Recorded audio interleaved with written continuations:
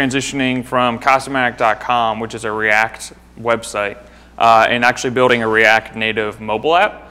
And part of that was trying to share as much code as possible between those two, not having to maintain two separate pieces of business logic and everything like that. And so I'm actually like right in the middle of it right now. So I may not have all the answers, but I can tell you what I've learned so far. And you guys are welcome to ask me anything about React itself, React Native, Casamatic, anything at all.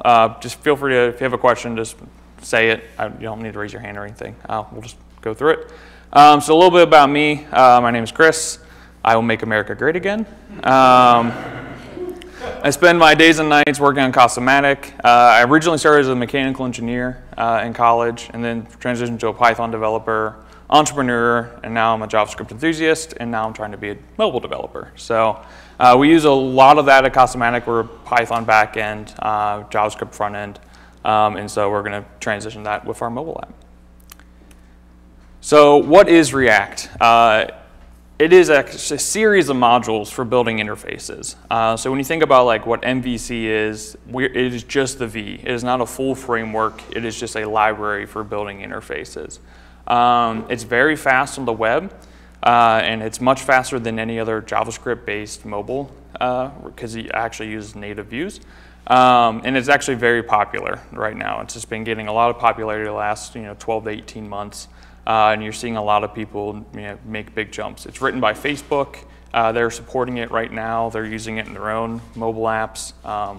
And so it's been a lot of fun.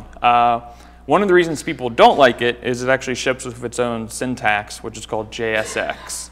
And it can be very confusing. But basically that little code block there is what most of you'll see in the React components look like. So we actually have some regular HTML with that nav tag, but then the link and logo are basically components that you would have written in React. And you pass them different attributes, which are called props in React. So you'll see a lot of this style of code when we talk about React and when you get into it. It's actually technically optional, but when you're following different tutorials and different things like that, you're going to see that type of code everywhere. So when I say React is a series of modules, it's actually used to be one big module, but it'll split into three major components.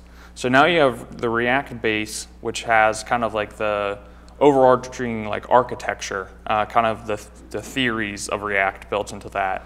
Then you have React DOM, which is how you build different websites. So that's how you build your divs and you sync up your divs with data and everything like that. And then most recently they launched React Native, which at first was just iOS, but now is iOS and Android, and allows you to write once and actually have the different views.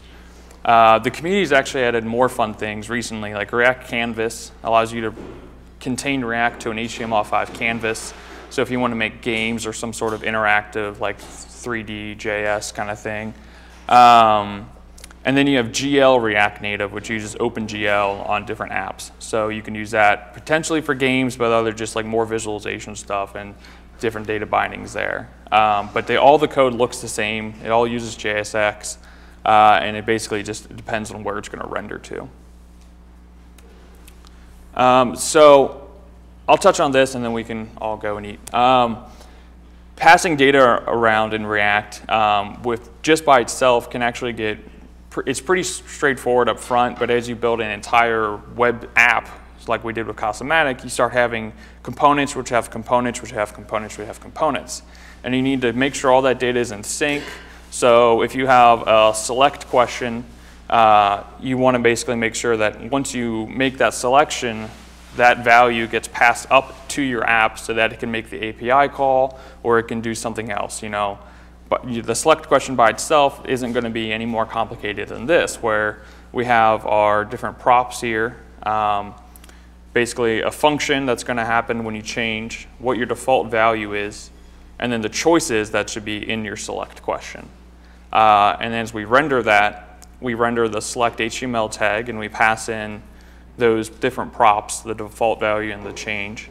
And then this basically just loops through the choices that we passed in to the select question, and for each of those returns an option. So we're just generating HTML here that will create this nice little component that when you select something, it will report back to its parent what you selected. So pretty straightforward, pretty simple. But what happens is as you start building more complex systems, you have something that it takes in props and it passes on those props, and that one passes on its props. So in this case we had, and this is from our old Casamatic.com, was we had an address select which took in the city, so we could geo-suggest based on what city you're in, what the placeholder text should be, and what should happen when you actually select. And so we used that, but we end up passing that to a geo-suggest, and it passed in basically all the same props. Then the geo-suggest had two other subcomponents that were talking to Google Maps and displaying that drop-down so you could actually select the address, and it ended up becoming, or every single one of those had to report all the way back up the chain. And so anytime you change a component, you had to make sure everything down the line and back up worked in sync. And that kind of went against the spirit of React, which is every component, when you write a React component, it should be pretty self-contained. It should be, you should be able to look at this code for this select question and understand exactly what's happening. Because it's telling, all it's doing is outputting HTML, which is pretty simple. And it's doing some really basic things. But then once you actually get to a point where you're passing properties down and up the chain, you can't rely on a single component or looking at a single component to tell you the whole story. And so that kind of created this new thing for Facebook, that they launched their first iteration of this, and that the community has kind of taken on as their own, which is called Flux. And I'm going to leave this up here while we eat pizza and see if anyone can understand it. So let's go grab some food. So this is Flux, and this is actually how Facebook decided to get people excited about Flux, was this diagram here. And I can tell you, we actually wrote our first version of Casamatic.com with React without using Flux because this looked terrible, and I didn't even want to touch it. But what ended up happening was kind of what I talked about on this last slide, which is we had these components which passed data to different components, which passed data to different components, and it just became this like Russian nesting doll of components, and it was terrible to maintain. So around June of last year, I actually started to dive into Flux and actually understand, A, trying to understand what this meant, but B, looking at what the community did, because Flux is kind of more of an ideal or an idea than it is. It's also a library, but people wrote libraries on top of that to actually hide the complexity. So that's terrible, but when we actually look at the code of how you actually do these things, it's really not so bad. So with Flux, you have two different types of classes that you create. Action classes and stores. And actions are, in the most simplest, they just create different functions that your code can call from inside a component. So show the phone. So this is a footer. We have a footer on Casamatic.com. Sometimes we want to show the phone number in that footer. Sometimes we don't. So we have two actions, show the phone and hide the phone. And so that's 7 lines or 6 lines, really simple.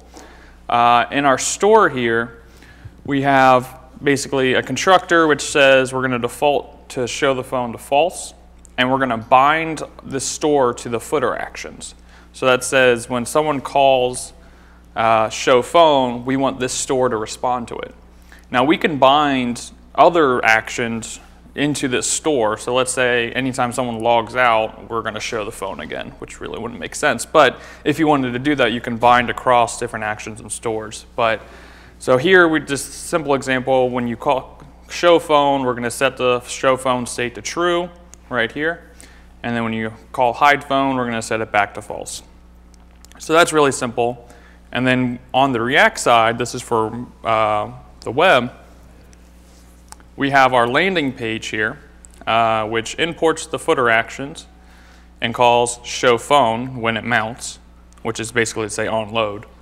And then our footer component down here, while long and verbose, to the bane of John Back, basically says when I start, I want to get my state from the footer store. When I load, I want to start listening for the footer store's changes. And when I unload, I want to unlisten. When those changes come in, we're going to set our state to be the new state of the footer store. And then when we render, we're basically going to say, if there's a phone, set the phone number, otherwise leave it blank and return a footer. So what this does is it allows you, even though the landing page needed to change something on the footer, the landing page itself doesn't actually call footer at any time. The landing page is, there's header, then whatever the current page is in the footer. In our old app, we would have to have the landing page go up the chain to the top app, call hide phone, and that would cycle that all the way down to the footer. So we had this one giant component that was thousands of lines long that just handled all these different edge cases of subcomponents running to change other subcomponents. But in this case, we can have any component ever that wants to affect the footer call show phone or hide phone and actually make that happen. So reality flux, despite this terrible diagram, really just means your components actually listen to a store, and then anything, whether it's your component itself or your web API, can actually call actions that actually affect that store. And so this code here uses something called alt, which is basically a version of Flux that works on both web, on the server itself, and on mobile. And so using that, we actually allowed us to take this same code and actually apply it to mobile, which we'll talk about here. So I'm going to show you some examples of things we actually did with the Casamatic mobile app, which again, I'm in the middle of building right now, but the data layer is coming very fast because of this. There's a couple things that you probably should know that I want to just touch on that you should look up after this if you're interested in doing React. So the first one is React Router. Basically, if you're going to create anything in React that's more than a single page, you're going to need to be able to navigate from one page to another, so the landing page to the login page. React Router allows you to do that all within the same app, so you don't need to reload pages or anything like that. React Router uses something called history. This is going to be important because it allows you to move pages or change the location history of your app from within your Flux stores. So the example I'm going to talk about is basically we want, anytime anyone logs into the site, to move to our results page and show them their latest Casamatic results. And so the best way to do that is use this history library, which says on login, go to the results page. React Native Router Flux is basically React Router for React Native. It's both Android and iOS friendly, which is super important for us. Alt.js I kind of touched on before, which is how we use Flux. There's a new one out there called Redux, and there'll probably be a new one next month too, but a lot of people really like Redux. I haven't had the chance to dive into it, but a lot of these same philosophies will apply. And then there's Super Agent, and so that's actually what we use to make AJAX calls inside Casamatic. It works in Node, it works in the browser, and pretty recently it now starts working on native, which literally allows us to copy and paste code over when we set things up right. So, like I said, we're going to kind of touch on this example here. So after someone logs in to Casamatic, we want to move them to the results page. And so here's our action. So here we're importing our super agent AJAX call. We're creating two actions here called login success and login fail. Basically, those are the ones that all of our login page is going to listen to. So if the login fails, there's going to be an error message. We want to display that error message. If it succeeds, other things are going to start happening in the app. And this is our real basic, this is a real and working AJAX request that basically calls into /login, sends the email and password that we passed in, login fail if it errors out, and then login success, and we pass in the token that our auth server returns. And so what will happen here is our store, scroll down here a bit, on login success, the first thing we want to do is set our cookie, which wasn't really worth copying and pasting all that code here, but that'll keep you logged in for the length of the cookie. And then here what we'll do is we'll call history.push to push us to the results page. Then we set our token in the store, and on login fail, we don't actually do anything here. But really simple, you make the AJAX request, it passes back that it succeeded, and you store that in your authentication store. And then, so our actual login page here, I touch on a few things, kind of React specific here. First one being, here's how you kind of manage your text inputs or your fields on a React site. So basically you want to pass in an on-change event. So this is basically just a glorified input of the type email, has an email address label, and then anytime you type, it will actually call handle email change, where all we're doing in this example is setting that state email to be whatever you're typing in. Same thing with the password. And then what happens here is when you click on this link, this A tag, we're going to call this _login, which what it's doing here is calling authenticationactions.login. So that's using the email and password that we typed in, and it's actually going to call login. And so if we want, we can go over here to Casamatic. And so as I'm typing, it's saving that into the state, which I guess I'm not even on the Wi-Fi, so this won't work. But what happens is we will, yeah, I'm not gonna make it. When it happens, it will actually push us to /results the second that worked. You can see here though that we have this error message that login failed because I'm not online. And that's the same thing. That's what happened when on login fail, we actually sent an error message, and then the login page responds to that. So basically everything that happens is, what we want to happen is when you log in, it makes the request, comes down, and sets, does this history.push to result to make that happen. So that's keeping all of our business logic or the UX logic inside of these stores and actions so that we don't have to like recreate that every time we update the login page. So the same thing on mobile. And so this is what I've been doing. Yeah.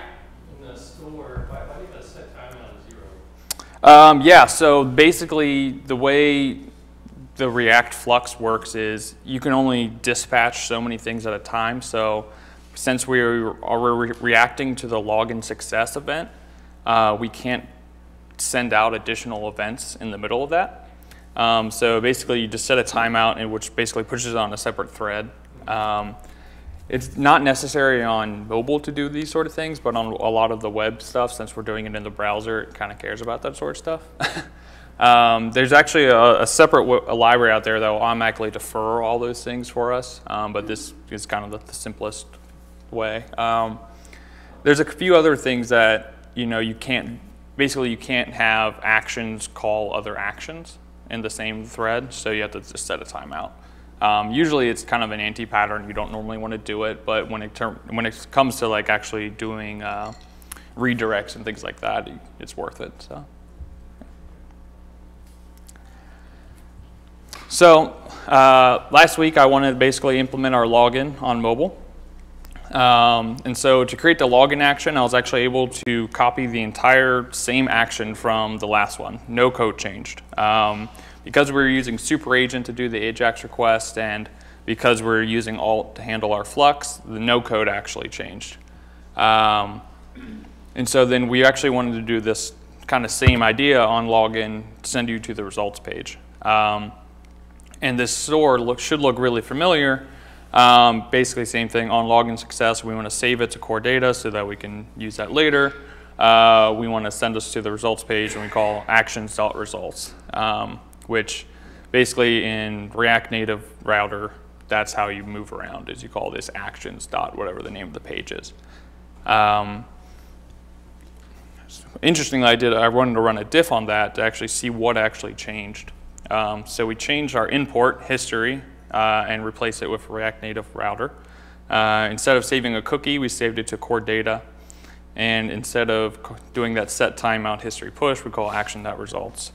And so while I haven't done it yet, clearly I can write a few wrapper functions, and now these same files will work on both web and mobile, which is super important for us because Maintainability is going to be huge going forward. We're a smaller team, so maintaining an Android, iOS, and mobile app or a web app are going to be super hard to do if we're trying to fight bugs on both systems at once. Even in this example here with this login call, we actually had a bug where on certain browsers, it wouldn't respect this content type, so it was not returning JSON. And so we actually had to add this special flag called format JSON in our server so that it would return JSON always, no matter what. And so having to like fight that bug in a browser and then have that same bug pop up on mobile would be really frustrating, and that's just for a login. So as we move forward and we get into our more advanced components with displaying our different properties and the sorting of those properties, it's going to be really helpful to not have to write that code twice. So in this instance, this is what the mobile component looks like. Basically, we have, we're importing the authentication actions, we're importing a button, and then we're basically calling authentication actions.login. Same thing, you pass in the email, pass in the password, it'll log you in, and it'll redirect us to the results page. So that's kind of what I've been doing the last few weeks with transitioning, is basically writing that code, making sure that code is in a way that we can reuse it on both, and making small changes where I need to, like how we redirect or how we save user data on the device. But React Native is like way more than just like sharing code with your web app. It's a lot of, it's one of the only things that you can use JavaScript to write native standard components. With one line of code, you can actually use like the UI tab bar on iOS or the drawer on Android. The JavaScript runs not on the main thread like you will with other JavaScript mobile apps. So the UI will actually feel snappy. It's not necessarily as fast as a pure native app because it has to talk between the UI and the JavaScript all the time. But that's just basically like after you make an API call, it might be a little slower to update the UI, but when you scroll, it'll still just be just as fast. And they keep a really close eye on like what your frames per second look like on mobile, so that it actually feels as native as possible. One of the big things for us is I'm not a mobile developer, never done it before, been around it a long time, but I know CSS really well. So with React Native, you can actually style with Flexbox, which is just a new version of basically new subset of styles in CSS. Compared to like iOS, you have auto layout, which I've never heard anyone talk positively about before. And just trying to get that to work with on the different phone sizes or iPads and different orientations. So it's super important for us to make sure that we're leveraging the skills that we have and actually be able to build this out and use a lot of the same code, because we actually use Flexbox on Casamatic.com. So can't prove it, but I'm hoping a lot of the code will transition over. So you also get the power of the Node ecosystem and all the libraries. So kind of what I talked about with being able to use Alt.js, being able to use React Router, but being able to use Super Agent and just take advantage of all these different Node libraries, being able to run them inside your mobile app. And then of course at the end you can still run native code. So if you have libraries out there that need to access the GPS or access the camera and things like that, those can still run, or you can write them yourself. But you can write basically a wrapper that creates a React component based on that. So you kind of get the best of both worlds. For the really simple views, you can use React, and luckily for us, our mobile app should be pretty much all of that. But for things like managing push notifications, and if we ever need to access a camera or GPS, we can leverage native code for that. And yeah, that's basically what I wanted to talk to you guys about and how to share that code. Any questions about React, Flux, Alt, React Native, Casamatic, anything like that, I'd be happy to talk about. It says you're two cats, but don't you also own a turtle? And a bunny. Okay. Yeah. Is that the question? Yes. Okay, great. Yeah. Has anyone else been working with React? You can get show of hands. 1, 2. 2? Okay. And then both, oh, 3. Have you guys ever worked with React Native? No? Yep. Yes. So what are your thoughts on it, Matt? I think it was a really easy transition from doing React on the web to doing React Native. I haven't gotten to do any Android work yet, so we'll see. I think the app I'm working on uses a lot of community developed components for like playing audio and that kind of stuff. So I think I'll have some challenges there because a lot of the community components were written before React Android came out. So a lot of the libraries that people are using haven't added Android support yet. So I think in the next year that'll be really solid. Yeah, I mean, I've always wanted to do native development, but I've never been able to have time to pick up Objective-C or Swift. So I think, you know, we do a lot of JavaScript where I work and React, and so it was really easy to jump into doing React Native. So it's been positive. Yeah, I mean, when you start React Native and you run, basically they have a little CLI, you run React Native, and it basically generates the Xcode file, it generates the Android file, and generates all the JavaScript files. You can hit play. And as you're developing, you can actually I'll see if I can actually run it. But as you're running, you can, I'll pull up WebStorm, we can make some changes here. We got a few minutes. It reloads live, you don't need to recompile. So if we look at, close all these. Our landing page here. I don't know how to make this bigger. There we go. Here's basically everything that's, oh, this is a loading page. Wrong one. Launch, here we go. So here's how we have like this little loading page right here. And so if I wanted to make changes, even just like simple text changes, you know, save that, reload, and then makes that change. Like that is like 100% different than your typical, you know, Xcode development where you're making these changes, recompiling, pushing out to the device. Basically, what it's doing is it's running a separate JavaScript node library that it's connecting to. And you have everything available to you from, you can debug in Chrome, you can have it automatically reload, you can show performance monitor. So when I talk about they want to try and keep it as fast as possible, they're maintaining that 60 frames per second there, showing you how much memory it's using.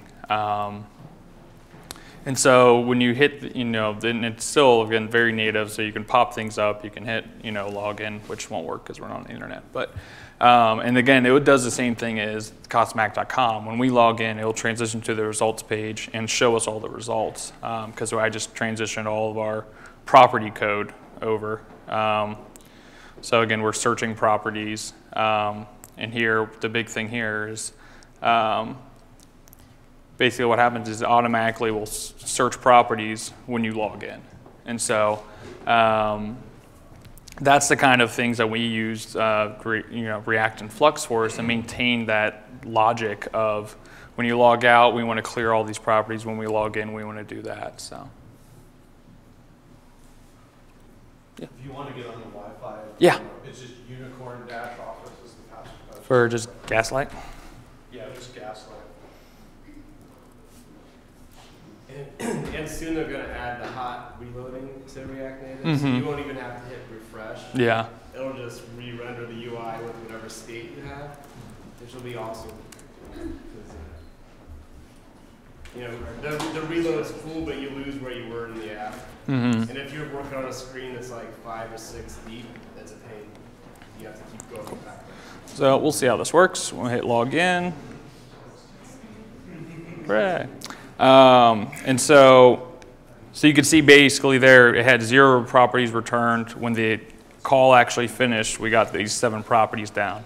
And so if we actually look at Casamatic here and we re-log in, it will actually follow the same path, unless I type my password wrong. Maybe. Let's just restart.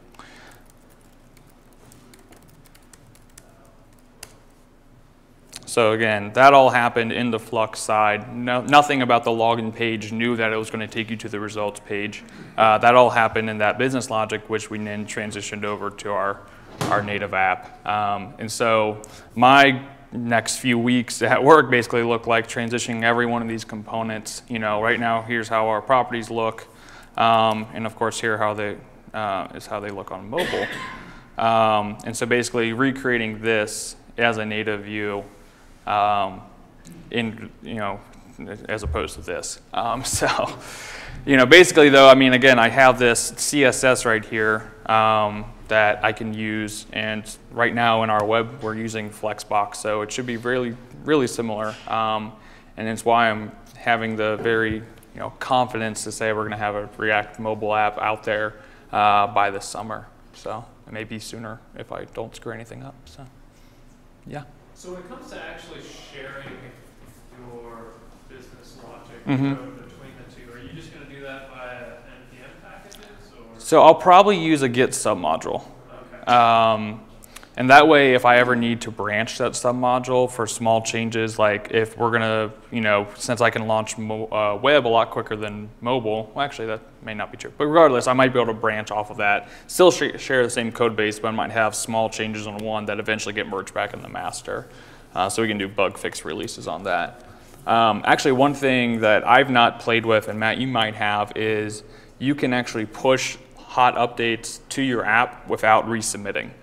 And so at first it was kind of like this weird gray area, but Apple came out and said, no, it's cool, we're fine with this. As long as it doesn't fundamentally change what your app does, you can push updates outside of the App Store ecosystem. So one of the biggest like plagues of the iOS app development is you push something, it has a bug, it's released.